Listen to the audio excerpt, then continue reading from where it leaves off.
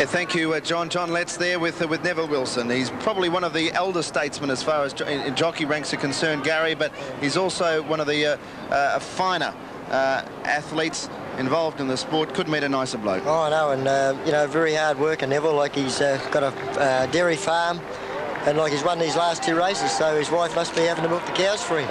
Yes.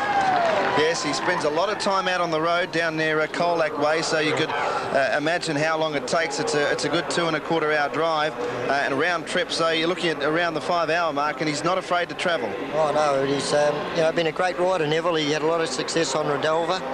Got a lot of quite a lot of races on him, a couple of good weight for age races. And it's great to see, you know, someone like Neville, you know, getting these couple of winners up on over the Cup Carnival.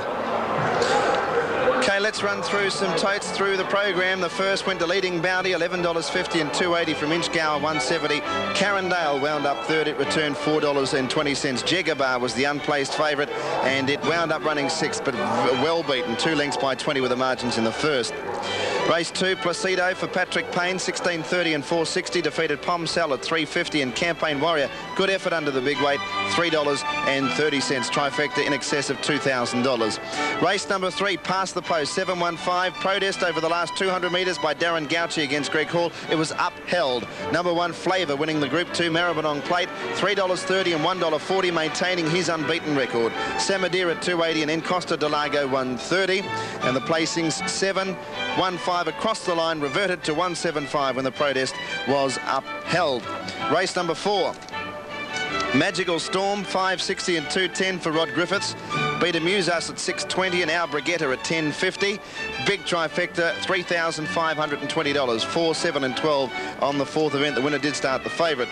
The Nissan Stakes Group 1 went to Seascape, $9.50 for the win and $3.30 the place, defeating Talander at $8.20 and Juggler rattling home down the outside at $1.90, 3.17 and 2, and there was a long head by a long head with the margins. There were heaps of chances inside the last 400. Mary running down to the 300, and it's still Talander over a length in front of Snap. Seascape's made up good ground, then Our Marquise, followed by Sabre Suit, and Seascape getting through the pack. Talander in front. Here's Seascape and Snap. Sabre Suit wide out. Seascape getting through. He won this race last year, and he's going to win it again by the looks of it. Snap and Talander and Juggler late. Seascape in front. Seascape beat Talander, Juggler and Island Maud, and also Sabre Suit close up. Race 6, Pendy won the Queen Elizabeth, 7.10, 2.30, defeating Quick Ransom at $1.90 and Dark Zara at $2.70, 5.31 on the 6th event. Down the straight, race 7, Red Hope for Shane Dye, $18.30 and $5 even, defeated Madison Point, $3.30, and Razor Pulse at $3.20, 5, 7 and 3 on race number 7. And on the last event, the numbers are 11, 3 and 12, 11, 3 and 12 on the last event. I can tell you, if you got the Quad Extra today, you'd be shouting in excess of $30,000 for the Quad Extra dividend.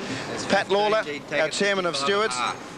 That was Plushka's rider, which was David Taggart. And we're about to hear correct weight or otherwise on the last event. 11, 3, 4, 12, 6, 4 and 15. 12. Correct weight, thank you. Thank you, Pat. And with correct weight, we can check some tote dividends on the last event officially. $15.90 and $4.80 for the winner, Take or Leave It. Teos at $2.30, Espinosa $5.40, Quinella paid $79.30, the Exacta $140.60, Trifecta $2,931.40, the Race to Race Double $579 even, and the Quad Extra paid $30,291.80. And the numbers for that Quad Extra dividend, Tim, I'm sure a lot of us wouldn't have had it, 3, 5, 5, 11. All right, thank you, Dan. And while I've still got you and Gary there, goodbye. Thank you. A sterling job as usual. Thanks very much, Tim, and all the best. Thank you very much. All right, thank you, fellas. I've got Peter and Jenny with me, and as it turns out, record crowd since 1960, nearly 250,000, and terrific racing. Yes, racing's really made a comeback as far as the crowds go, and it's fantastic because the VRC and all the race clubs here in Melbourne have put in a lot of work to get the crowds back, and it is working. Yeah, and as they said to me this morning, they put the work into getting young people to come back out here, and there's been thousands of them. Good horses will always draw people to the racetrack, and that's what we've had this week, Tim. Yeah, absolutely. Stay there for a second. Murray Louise, are you still there? Still here. Oh! My microphone, though. It's been a great day, and you're right, younger people. Well, look, I've got my young one here, and it's been terrific. I've had the best time of any spring carnival I can remember. You certainly have, and she's having a ball too. She's having a great time. ML? Yes? Let her have the microphone. Okay. Goodbye, mate. Bye. Bye-bye. Well, there's a lovely picture to almost leave our coverage with. How good is Nothing Like a Dane going to be? Quickly tell me. Oh, he could be anything, couldn't he? Really an impressive performance in the Derby, and then what he did in the Melbourne Cup for a 3-year-old on a heavy track. First time over that distance was just sensational. Hey. Shane Dye wants to get him to the Prix de l'Arc de Triomphe. That's how good he thinks he is. Really? Has he spoken to TJ about that yet? Don't know. Or Gay, for that matter. And of course, we can't go without Doremus in the Melbourne Cup. I call him, and I think you call him, one of the best staying horses in the country. Lee said, handicap horse, yes. A wonderful effort, though. Terrific ride by Damien Oliver, and the carnival will be remembered, of course, for some of the mishaps of the carnival to the jockeys as well. Yes, all our beaten and battered jockeys. Let's hope they recover very quickly. Well, thankfully, you know, they were injuries, but, you know, they were able to get up and walk away from hospital within a couple of hours, so that was great. Thanks, guys. Pleasure. Terrific as usual. Jenny Chapman, Peter Donegan. Always good to work with you, Tim. It's a great week, it certainly is. All right, our Summer of Sport coming up. Let me just quickly show you that. That's on tomorrow. NRG, the Sonova Sport Adventure. Blue Water Dreaming, which is one of my favourites.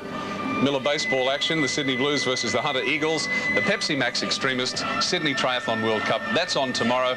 Thanks to Sue Lloyd-Williams of the VRC. She's been a tremendous help as usual. In fact, thanks to the VRC in general for looking after us during this week, to the Hyatt Hotel for looking after us too, Delta Cars, everybody that gives us a hand. We really do enjoy bringing you this week, I can tell you that. So on behalf of Peter Donegan, Jenny Chapman, everyone in the van, everyone on the cameras, everyone doing the tapes, bye from Flemington, and we'll see you next year. Bye, everyone.